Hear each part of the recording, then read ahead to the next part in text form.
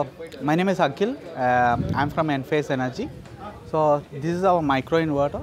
You can see we are a US based company, and we started our India operation in 2017, and Case Renewable is our distributor in India. Basically, micro inverter is a distribution architecture. So normal string inverter, you know that all modules are connected in series and they will connect in a bigger inverter. So here what we will do, each inverter will connect with each panel. So the nare advantage irukku. One advantage is that it's a safer system because no higher DC we are using. It is working in a less than 60 volt. Another advantage is that it will give more output. Basically, each panel will work as an individual power plant. So if anything happened to one panel, like shading issue or dust issue or bird drops, so the power generation will come down in the panel. But in our case, it is only affecting to that particular panel generation. It won't affect to other. இப்போ பார்த்தோன்னா first வந்து இது ரொம்ப சேஃபான system. ஆனால் above 60 volt நம்ம ஒர்க்கே ஆகாது. எபோவ் 60 வோல்ட்டு டிசி யூஸே பண்ணாது. நம்ம சிஸ்டம் வந்து லோ டிசியில் ஒர்க் பண்ணிகிட்ருக்கு. ஸோ அதனால் வந்து டிசி ஃபயர் இஷ்யூ எதுவும் வராது. செகண்ட் வந்து பார்த்தீங்கன்னா நமக்கு நிறைய ப்ரொடக்ஷன் வரும். ப்ரொடக்ஷன் பார்த்தீங்கன்னா நமக்கு ஒரு பேனல் வந்து இண்டிவிஜுவல் பவர் பிளான்ட்டாக ஒர்க் பண்ணிகிட்ருக்கு. ஏன்னா இண்டிவிஜுவல் பேனலுக்குள்ள ஒரு இன்வெர்ட்டர் இருக்குது. ஸோ இன்கேஸ் ஒரு பேனல் மேலே எதிலும் பேர்ட் ட்ராப்பு இல்லைன்னா டஸ்ட்டு அந்த மாதிரி எல்லாம் வந்தால் அந்த பேனல் ஜென்ரேஷன் மட்டும்தான் எஃபெக்ட் ஆகுது, மற்ற எஃபெக்ட் ஆகுது. இப்போ ஸ்ட்ரிங் இன்வெர்ட்டர் பார்த்தோன்னா எந்த பேனல் அந்த ஸ்ட்ரிங்கில் எந்த பேனல் கம்மி ப்ரொடியூஸ் ஆகுதோ அந்த ரேஞ்சுக்கு அது கம்மியாகிடும். ஸோ இங்கே அந்த மாதிரி ஆகுது. ஸோ மேக்ஸிமம் பவர் வந்து நமக்கு ப்ரொடெக்ட் பண்ணலாம். தேர்டு வந்து இது ரிலேபிலிட்டி. ஏன்னா நார்மல் ஸ்ட்ரிங் இன்வெர்ட்டர் லைஃப் எல்லாம் வந்து பார்த்தோன்னா ஒரு 5 இயர்ஸ் to 10 இயர்ஸ் இருக்கும்.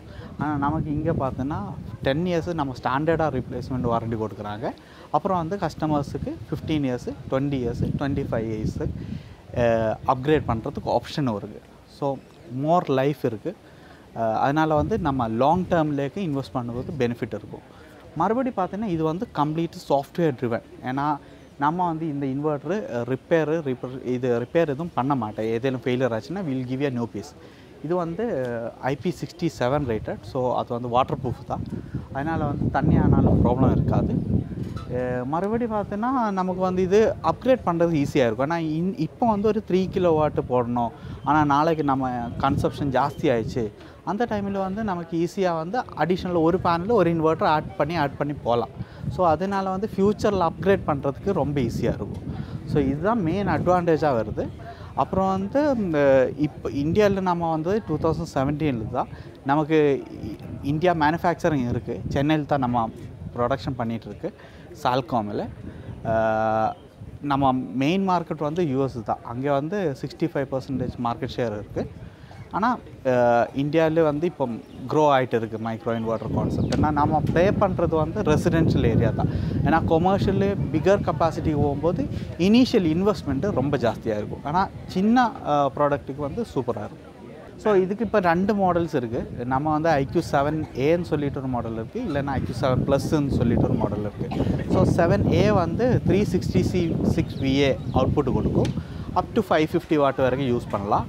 7+ வந்து 295 VA அவுட்புட் கொடுக்கும். அது வந்து 400 வாட் வரைக்கும் யூஸ் பண்ணலாம்.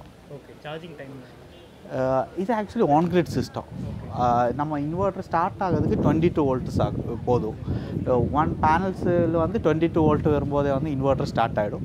ஆனால் அது கட் ஆஃப் ஆகிறது வந்து 16 வோல்ட்டில் 16. ஸோ அப்போ லாங் டைமில் ப்ரொடக்ஷன் இருக்கும். ஸோ இது வந்து complete on grid system.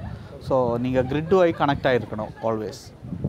Actually வந்து அப்படி உங்களுக்கு எப்படி வேணாலும் பண்ணலாம். சார்ஜிங் ஸ்டேஷனில் கனெக்ட் பண்ணலாம். இது வந்து டைரெக்டாக உங்கள் மீட்டருக்கு போயிடும். ஸோ அங்கேருந்து உங்களுக்கு எந்த லோடு வேணாலும் யூஸ் பண்ணலாம். ஸோ இங்கே இப்போ டெமோக்காக நம்ம சார்ஜிங் ஸ்டேஷன் போட்டிருக்கு. லோடு இல்லைல்ல, அதனால் வந்து சார்ஜிங் ஸ்டேஷன் லோடாக ஆட் பண்ணியிருக்கோம். அப்புறம் வந்து இது வந்து ஃபுல்லாக வந்து மொபைலில் கனெக்ட் ஆகிருக்கும். So you people can see individual panel production also.